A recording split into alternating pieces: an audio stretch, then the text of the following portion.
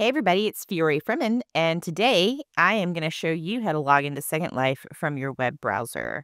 Second Life made something that was pretty cool, and they're working on this thing called the Zero Project. Zero.secondlife.com, I think is what the URL is.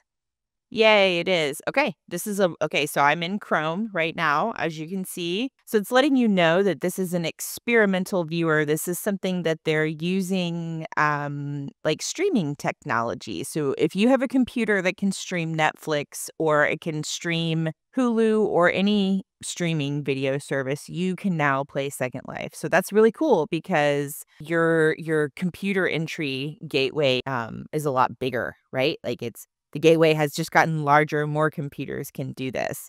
So that's pretty exciting. So anyway, when you go to the website zero.secondlife.com, and this is assuming that you've already made an account, okay? We have a Second Life account already. You can just kind of do your thing. You'll want to say yes to all of this stuff because this is how this browser is learning to interact like your Second Life program on your computer. I have multi-factor turned on my account, so I've got to make sure that I can get in really, really fast. Great. Okay, and now you can see I'm logging in.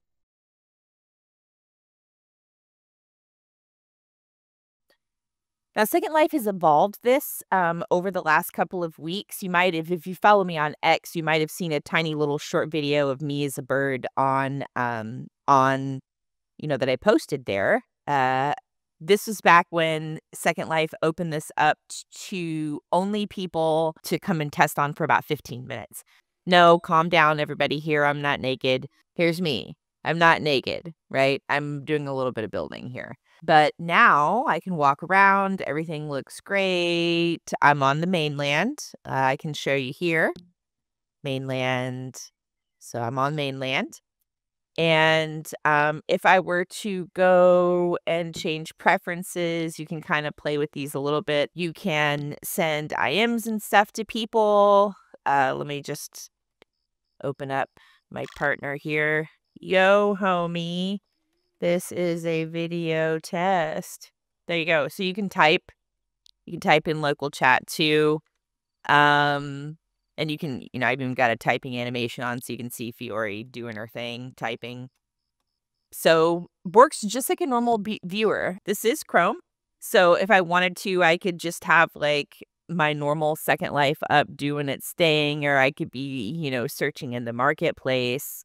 So this won't work on mobile devices like tablets or anything like that. Second Life really kind of wants you to use like the mobile app for it. It's free for right now. There may be a cost for later, but right now you can do it for about an hour. I feel like it's going to be pretty cool to use to maybe like quickly check some things if you're like a region owner or a landlord or anything like that. It just gives you kind of like another way to access the grid if you need to, right? Like if you need to just quickly bounce on, or you need to be able to access the grid without taking 40 million computers like I had to do when I traveled. I don't know. I think as a Second Life resident, it's really cool to have options like the Second Life mobile app. And now this viewer is another option, so we can get people from around the world that maybe don't have thousands and thousands of dollars to get a, amazing streaming computer.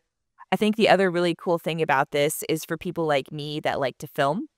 You do get the option to film your screen, like if you use something like NVIDIA GeForce, with NVIDIA GeForce to film. You could film with, a quote fast computer, right? Because that's what you're using to access Second Life. You could do that here. You could do that and film with a quote fast computer, and give filming a try if that's something that you wanted to do. So really excited about this project, and I'm looking forward to seeing how it progresses and what they decide to do with it. So thanks, Second Life. Fiore out.